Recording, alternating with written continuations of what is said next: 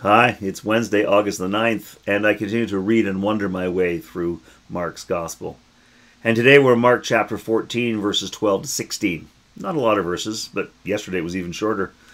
Yesterday was just sort of 10 and 11 because, yesterday was the moment when Judas makes a deal with the temple authorities to surrender Jesus, basically to make it possible for them to arrest him in secret. And I needed to wonder a little bit about Judas and his role in all of this, and what we think of Judas and what Jesus thought of Judas. And so that was yesterday. There'll be a little more probably as we go along. But today we just get back into the story, get back into the narrative, and, here's the first part of it. So it's Mark 14, 12 to 16. On the first day of unleavened bread, when the Passover lamb is sacrificed, his disciples said to Jesus, "Where do you want us to go and make the preparations for you to eat the Passover?" So he sent two of his disciples, saying to them, "Go into the city, and a man carrying a jar of water will meet you. Follow him, and wherever he enters, say to the owner of the house, 'The teacher asks, where is my guest room where I may eat the Passover with my disciples?' He will show you a large room upstairs, furnished and ready. Make preparations for us there." So the disciples set out and went to the city and found everything as he had told them, and they prepared the Passover meal. Excuse me. So there we go. If you've spent a lot of time reading the Bible, a couple things jump out right away. Here we're told it's on the first day of the unleavened bread when the Passover lamb is sacrificed. So this is at the beginning of what we would call Passover. In John's Gospel, Jesus is crucified on Passover. But here in Mark, and also Matthew and Luke, it would seem that Jesus will be crucified after the beginning of Passover, right? Because here it is, we're having the meal. And so Jesus hasn't been arrested or crucified yet. So in John's Gospel, these events happen at least a day earlier. So what does that mean? Does it mean that John's wrong? Does it mean that Mark got it wrong? The fact that Mark and Matthew and Luke agree, does that make it more likely that they've got it right and John's got it wrong? I don't know. It's hard to say. I would suggest to you that the authors of the Gospel are looking for the symbolic importance of the crucifixion. They're trying to heighten it. So with John, to have Jesus sacrificed on the first night of Passover, on the very day when the Passover lamb is sacrificed, then we can see Jesus as the Lamb of God. Jesus becomes the sacrifice, similar to the Passover lamb. And so there's a lot of symbolism in that, and that's a very definite statement about how John and John's community view Jesus and what the crucifixion means to them. And that's very much about substitutionary atonement and all that kind of stuff. So there it is. That may not have been quite as important to Mark. And I would suggest to you that Luke and Matthew are basically just following Mark's example. So it's not as important, although we are ripe with symbols here, or we will be as we go through the story. And the fact is, we are here at the time of Passover. Jesus has come at the time of Passover. He has come to Jerusalem for this reason, because everybody's there. Jesus seems to be invoking this symbolism. Jesus is doing it intentionally, I would suggest. Now, I think when I sort of try to reason it out, it makes a little more sense for this to happen a day before Passover, at least, because Jesus is going to have to be arrested, and he's going to see the high priest and and the Sanhedrin are going to have to meet and condemn him, all of which is unlikely to happen while they're celebrating Passover. But maybe they try to rush that all in before their Passover obligation begins. They shouldn't, and we have seen from the text that they make a show of their religious devotion, but in fact, deep down, they betray their commitment to God. We talked about that day before yesterday, just the idea that they want to kill Jesus. I mean, that's that's not in keeping with God's will. Killing people who bother you.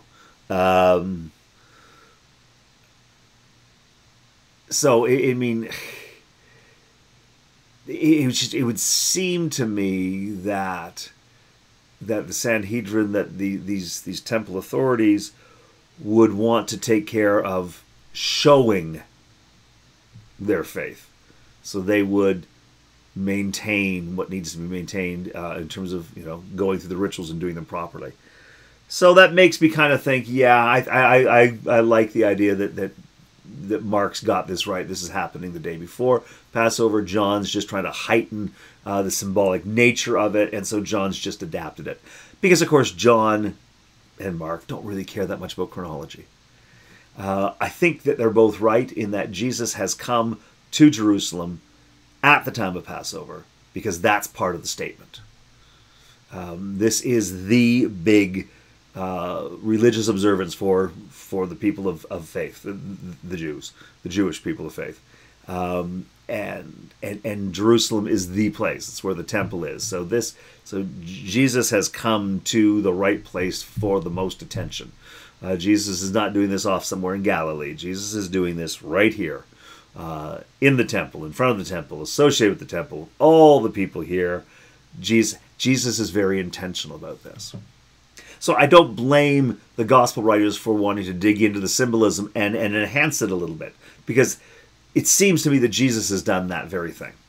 I don't know if it struck you the same way, but as I'm reading this, it certainly feels well organized by Jesus. Right? It says the disciples were going like, so where do you want us to go make the preparations for you to eat the Passover? And Jesus sends two.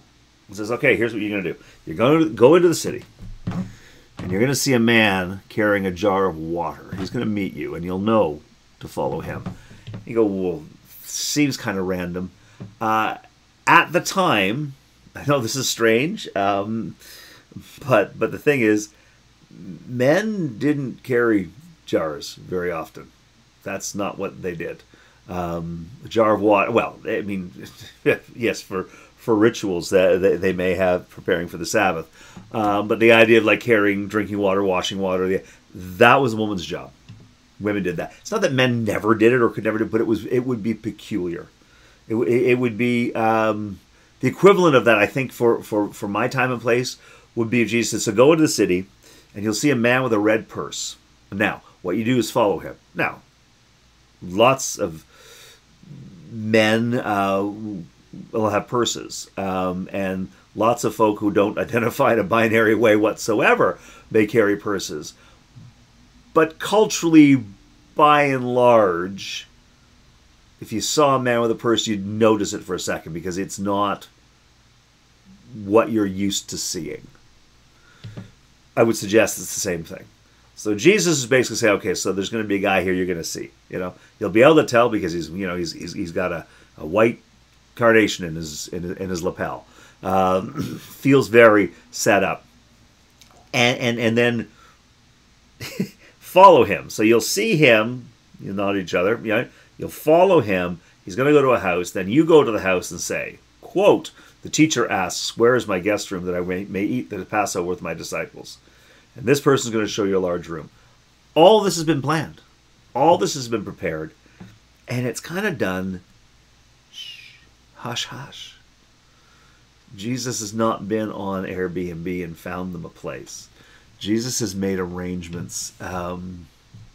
Why? Well, wisely, Jerusalem, Jerusalem during the Passover, it would be hard to get a place. It's like trying to get a book a hotel room, for Super Bowl weekend in whatever city the Super Bowl is being held. It's like, oh, no, no, no, no. All the places have been taken. So Jesus made this arrangement some time ago. Now, he could have maybe just made it a week ago, but he's got some very devout disciples who were just willing to change whatever plans they had to make sure there was a room for Jesus. Yes, it's also possible that Jesus made these arrangements months and months and months ago. Whatever it is, Jesus has made arrangements. That's the thing. It didn't just happen. Jesus, I don't think in this passage, at least as I read it, I don't think Jesus is prophesying a thing that's may or may not happen. That these are random events and Jesus, with his God knowledge, sees it all. I don't think that's it at all. This, to me, speaks of being set up. It's all planned that way. So as I listen to it all being planned, because so why has Jesus made these plans? Well, because it's hard to get a place. But I think also because I think Jesus wants to make it private. Surely there are other places to share the Passover meal that might have been more public. I don't know. But I think Jesus is looking for a place where he cannot be found or found easily, because it's not time yet.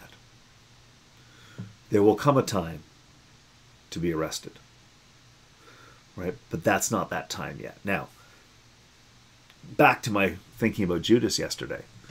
Judas went and he is looking for an opportunity now to betray Jesus. He said so. He made the deal with the temple authorities, and he's looking for an opportunity to give them access.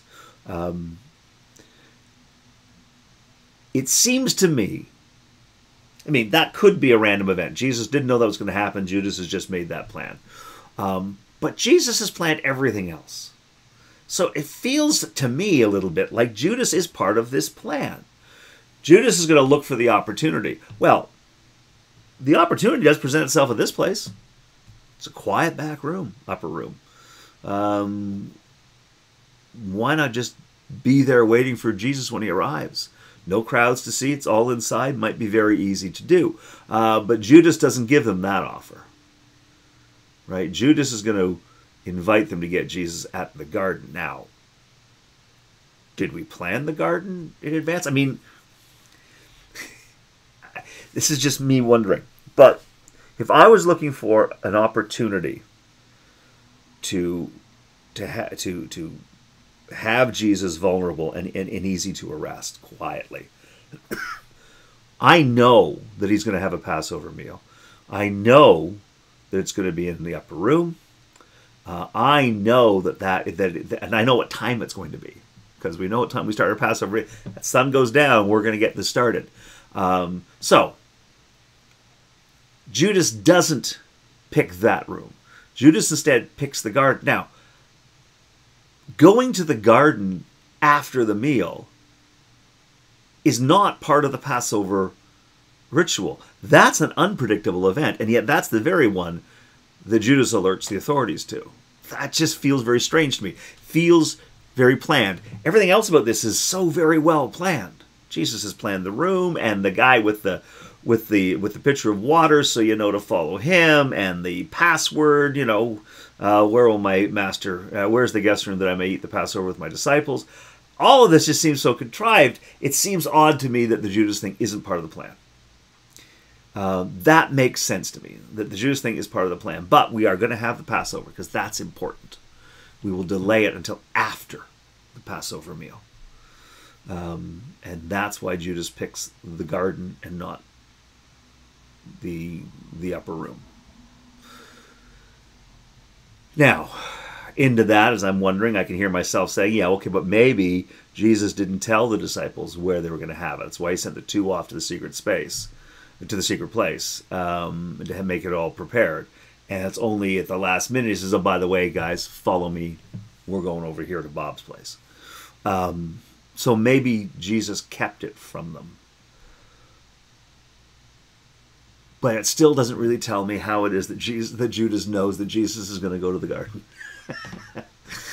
Right? It just, when I read the whole thing in context, it just feels so much, it seems planned. Jesus wants the symbolism of being there at the Passover. Jesus wants to make sure that they have this meal together. For what Jesus is going to say at that meal, which we'll get into tomorrow, but also just to wrap up this part of the ministry, this journey they've all had together, to have that Passover and to have it uninvaded, as it were, undisturbed, just to have that time with them. And so that's part of the deal. That's part of what he works out with Judas, how to do this. Okay, let's have the Passover. That just feels right to me. But that's just me. And again, seems to be on a little, I don't know, I seem to be on a mission to redeem Judas's reputation. I don't know. What I do come away with from this, though, is recognizing that Jesus is planning this very carefully. And it seems to me, therefore, it's safe to say that Jesus wants to celebrate the Passover with the 12, which, by the way, does include Judas. All right? Jesus wants to have this time with these people. Jesus, who knows that he will be arrested and crucified, knows because he has godlike vision of time and space, therefore knows these things, knows because it's all but inevitable, knows because he knows the people involved. I don't know. But he knows. He knows what's going to happen. And so he wants to take some time with his people and just have that meal with them. I sometimes wonder, and this is just solely for me, when I get involved in a big project, and I like to get involved in big projects from time to time, I get involved in a big project, and it's sometimes easy to lose sight of the people that I'm in it with, because there's the goal. We know where the goal is. Keep your eye on the prize. We're aiming to get this thing done, and we work toward getting it done. And sometimes once we get it done, then in the celebration of having it done, the group sort of disbands because we got the project done and we didn't actually get to spend a moment before the celebration or whatever it is that we're trying to get done. We don't necessarily spend some time just being together. And I think I've missed some opportunities there. I'm thinking about this now, and as I come to a big project, I would like to think that as we get into the last strokes of the project, might be a good time just to have a quiet time, not a celebration time, just a time appreciating each other, of being together, of marking the moment, and acknowledging that this part of what we're doing is about to come to an end. Because that's also important. Beginnings are awesome, but endings are important too. And we are coming to an end here, right? It's not going to be the same for the disciples ever again. It's not going to be the same for the 12 ever again. The nature of the ministry is not going to be the same ever again.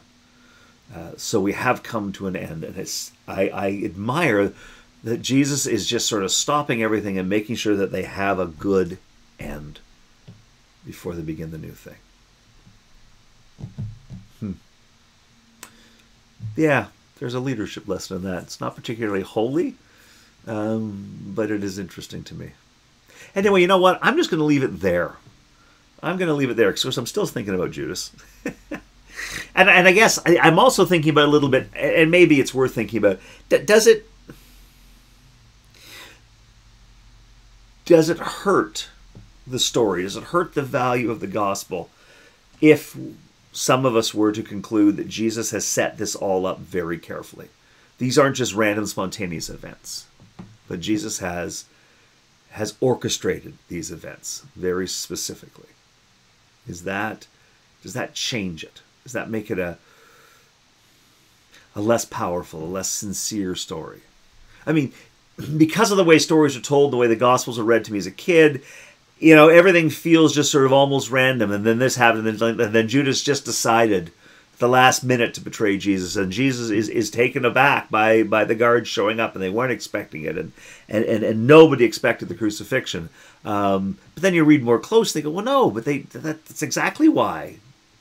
And either we have shaped our faith as an excuse, said, okay, so Jesus came to be crucified, otherwise it means that Jesus doesn't know what he's doing and God has no plan. So we said, oh no, God has to have a plan. Jesus needs, okay, so this must happen. I don't want that faith, frankly. I would rather have, a faith that recognizes, no, Jesus is intentional about this. Jesus is creating symbolic moments and does want us to connect to Passover and to all these things. So for me, the idea of planning doesn't hurt the story. It actually enhances it. But that's not true for everybody. You might wonder for yourself, what's that? How does that feel to you? By the way, I might be wrong. I mean, you could read this story and go like, no, Jesus didn't plan any of this. It just all sort of happened. Jesus knew a few things, but it just happened. That's a perfectly valid reading. It's not the way the gospel strikes me. So you might wonder, which is better for you and why? Huh. Okay, now I got even more to think about today. But for the moment, I'm just going to offer prayer and call it quits. So let us pray. Loving God, thank you. Thank you for stories from long ago. Thank you for the work of those who write the Gospels. Thank you for the love of Jesus, whose actions and words inspire these stories, these Gospels. Thank you for your word that emerges when we wonder about these stories, when we press at them and think, what if and how come and what if that too? God, we ask that our wondering today be fruitful. We ask that it bring us closer to you. We pray in the name of your Son, Jesus Christ, through the Holy Spirit. Amen. And that's enough for me today, but I look forward to seeing you tomorrow, and we'll carry on with what happens at this Passover meal, because it's kind of interesting. Anyway, until I get to see you, God bless. Please know that God sees you and loves you exactly as you are, and that God's love moves through you and into the world in amazing ways. You do help share God's love, even as you share your own. You matter. God bless you. See you tomorrow.